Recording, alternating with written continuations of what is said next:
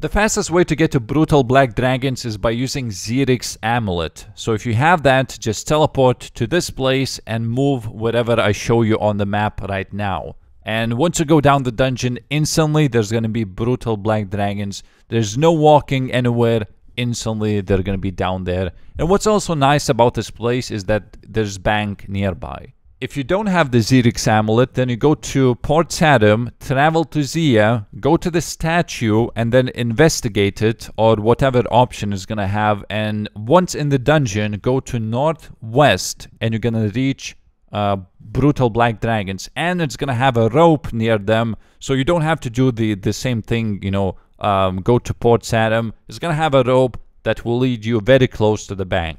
So this is a new type of dragon. Previously we had brutal green dragons. Now we have blue, red, and black. And obviously black ones are gonna drop the best loot as they are the highest tier, but they're gonna take way longer to kill. Like the defense that they have is insane. You're not hitting that much at all. And they have insane amount of health as well, over 300. They're using 3 attack styles: melee, magic, and dragon fire. So the best way to kill them is by using range, as you will not be taking any melee damage and you can protect from magic. And if you have anti-fire potion enabled and magic protection prayer, you're not taking any dragon fire damage as well. So you don't even need anti-dragon shield or dragon fire shield to kill these, as you're gonna see most people are using blowpipe to kill them, which is okay.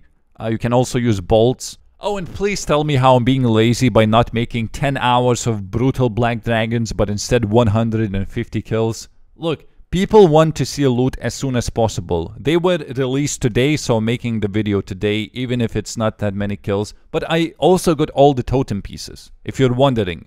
They're used to upgrade Silverlight, and that's gonna be for another video. I can tell you that these dragons are gonna be the new skeletal wyverns. If not better, because they have no requirements to kill, no slayer, no favor to gain, nothing. You just go to this place and you kill them. And they have alchable drops. Most of them are alchables, so they just cannot crash. They also have runes and arrows.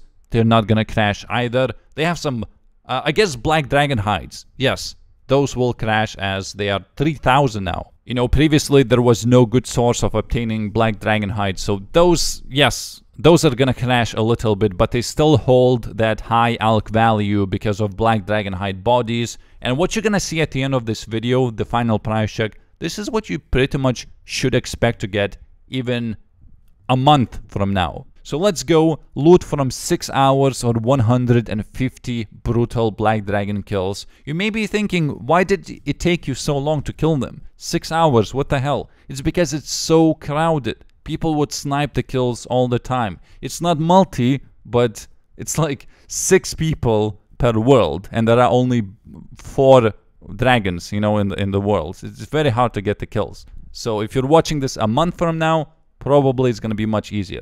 Let's go. 4.5 mil. Even though it took me 6 hours to get all of these kills, it's still so fucking much. And I got no dragon full helms. You can get them, but it's very rare. I think it's 1 in 32,000. You can also get a Draconic Visage, which is 1 in 10,000. Dragon Plate Legs, which is 1 in 512. All of these have been confirmed, by the way, by Mod John C in yesterday's live stream about these catacombs that were released. I also got Elite Clue Scroll, which I did not complete. I'm not planning to complete it. It's pretty nice. Yeah, that is good. Got all the totem pieces, 2 of these. Thank you very much for watching this video though. Hope you enjoyed it, and bye.